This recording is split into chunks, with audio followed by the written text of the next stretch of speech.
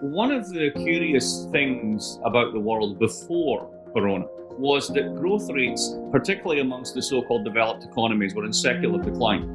So much so that we had this disconnect where stock markets were booming everywhere. Buy, buy, buy. Yes, demand for money. Buy, buy, buy. Demand for homes. Buy, buy. Yet wages were stagnant. The general feeling of prosperity for many populations was shrinking. And we saw this with the populist reaction and all the rest. Donald Trump says he's a champion of the middle class and will get people back to work. That's the whole point of his campaign, he says. So let's try and think systematically about this. How exactly do countries or economies tickle the underlying components of GVA, gross value added, to get GDP?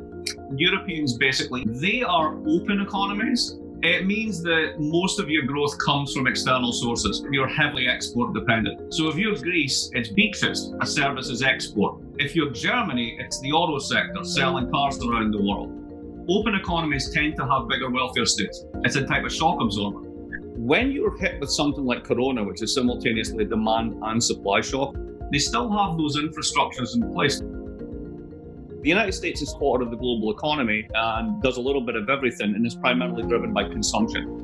We're really only about 30% export dependent. U.S. economy right now more dependent on consumer spending than it has been in years. The basic growth model does not allow you to slow down and sequester the economy for 6 months. Now, 30 million unemployment claims since this started. This is the most rapid economic contraction probably in the history of the world. We had no shock absorbers. We didn't know where the next bump in the road was going to come from, but we did know that the tools to deal with it were really not there.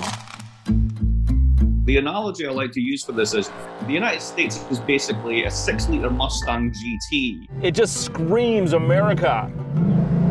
So long as it's heading in a straight line and so long as all the components are perfectly aligned and everything is working great, it's amazing. But if you try and stop it suddenly, everything flies off.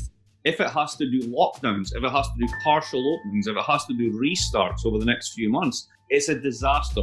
But if you open up the economy and try and restart it all at once, you destroy your health system, which is 20% of US GDP. Europe, on the other hand, Europe's a bit like a Volvo.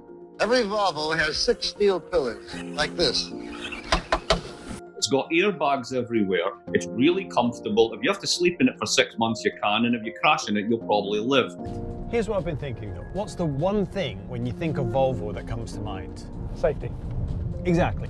The rich economies with large welfare states have a particular set of Volvo-like absorbers. It costs a lot of money to run these things, like it does to run a Volvo. I know, I've got one. And most of the time, we don't need these institutions. Most of the time, you don't drive with airbags. You don't even think about the airbags. But you're very grateful when you have that crash. And you see this in the European response. What do? You backstop the banks and you say, keep paying wages. Just keep doing it. Pay it at 80%. We basically just decided not to do that.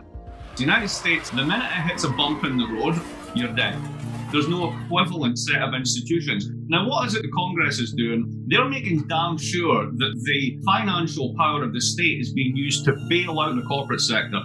What did the Senate majority fight for? One of the largest corporate bailouts with as few strings as possible in American history.